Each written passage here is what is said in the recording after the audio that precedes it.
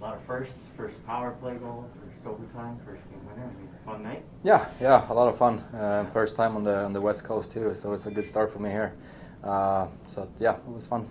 What did you see on the play? I mean, Victor does a lot of work, and you're just leaking right to the net. You're kind of creeping in there. It looked like. Yeah, I was all Oli there. I was just on the backside of the net and tapped it in. So it's his goal, and I was just happy to be able to finish it off for him there. What did you see on the work he was doing? He had a lot of speed, and I looked up the ice, and it looked like he had a little bit of space there up on the blue line. So I passed him a little stretch pass there, and he attacked the D right away. So it was easy for me to just keep my speed, and I ended up on the backside of the net.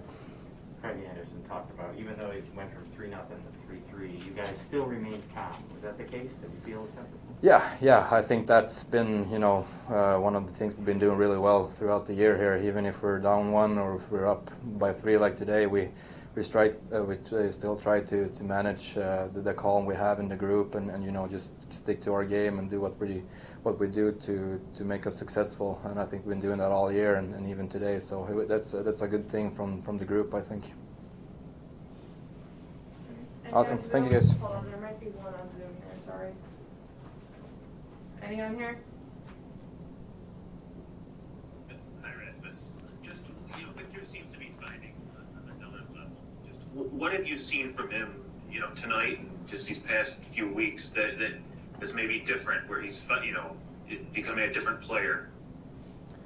I mean, he's working his ass off every day to become better. And I think this year you can see that fire in his eyes again a little bit. Maybe that's been gone for a little bit, I don't know. But I mean, you can see just how fun he has out there, and how he want to make plays, want to be a player that makes a difference out there. And I think he really been finding that game again, and it's great for him, and it's great for the team.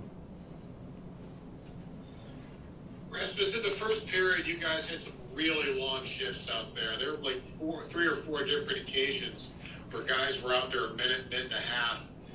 Is that what contributed to a lot of it? I mean, you guys were out of position a lot. You weren't hard enough on battles. Did it all lead back to you guys overstaying the shifts? I mean, they brought it to us. They came out really hard, and we were on our heels a little bit for a long time in the first period, and even the second for a little bit there. They pushed us back really good. Andy really kept us in the game for a bit there in that. So we really needed to work our way into the game here today, and ended up with a win. So, but that's the thing too. I think good teams find a way to win even if they don't play great. So. Awesome. Thanks, guys. All right, thank you guys.